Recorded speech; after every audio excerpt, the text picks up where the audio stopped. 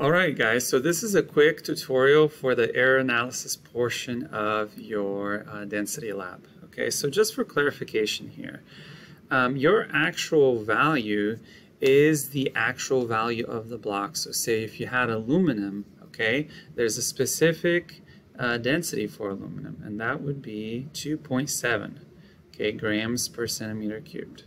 So let's just put that in here, 2.7. But let's say that when you guys did your calculations, okay, you figured out that it was 2.9. So that was your experimental value. In your experiment, you did the calculations and you got 2.9, okay?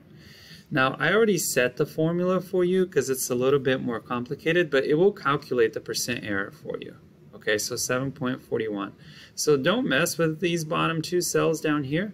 Just plug in your value for these two. Okay, the actual should come from this data table up here. And then the experimental is what your group calculated. Okay, you just plug that number in there and it'll calculate the percent error for you.